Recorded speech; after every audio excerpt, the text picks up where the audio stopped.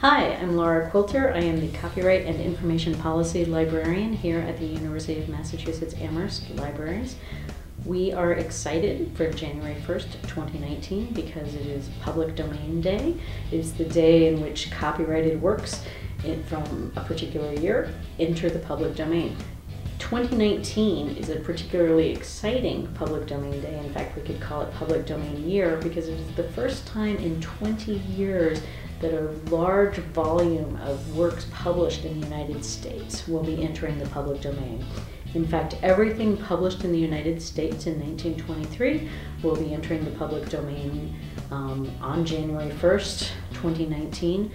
In 1998, the Copyright Term Extension Act was passed, and that extended copyright by 20 years. So works were copyrighted now from 50 years after the life of the author to 70 years after the life of the author. Or, in the case of corporate works and many other kinds of works, from 75 years to 95 years. So everything that was published in 1923 has been on lockdown for 20 years. It hasn't entered the public domain when we would have expected it to have entered the public domain in 1999, for instance. And so all of those years worth of works have remained frozen.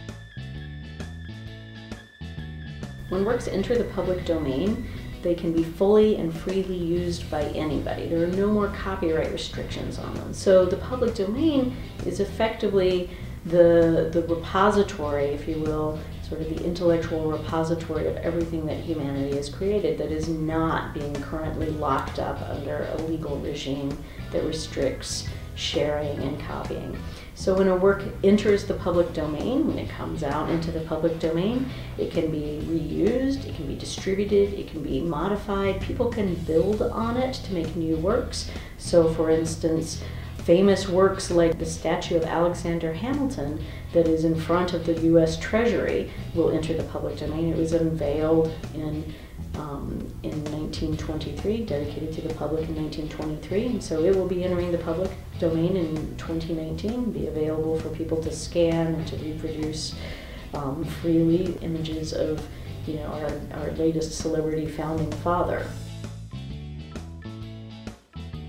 When works are under copyright but no longer in print or no longer commercially available, they really fall out of access to the world, and so in a sense they're dead to the world, right? But when they enter the public domain, they're born again to the world. People can reuse, can find them and use them and bring them back into the cultural mainstream at that point. And so it's really an opportunity for us to celebrate American culture and American creativity.